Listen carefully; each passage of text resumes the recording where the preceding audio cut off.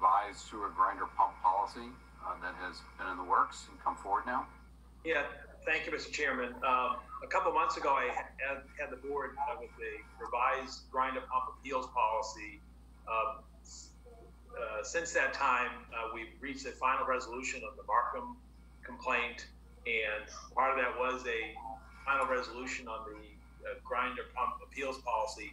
And the only change from what you previously endorsed was that the attendance of a technician at a hearing would be at no cost to the property owner.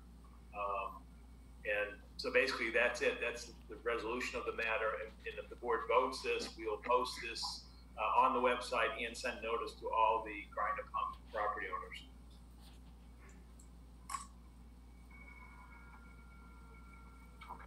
Excuse me, Paul, can I ask you a question? Sure. George. Yes, George. Has the sewer fairness alliance, been contacted with this? Oh yeah, no, they have. Yeah. Okay, that's fine. I just wanted to clarify. Support it, and they're actually gonna send out a notice too to their members. Okay, that's what threw me off when you said you were going to send a notice to them. Yeah. Because I they're fully thought I understood that. Right. We'll reach Thank out you. to them. Thank you. Further discussion? A motion? Make a motion that we adopt the revised grinder pump appeals policy as presented. A second.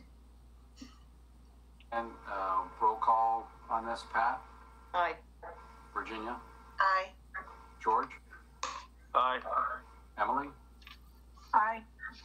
I will vote aye, so that's another 5.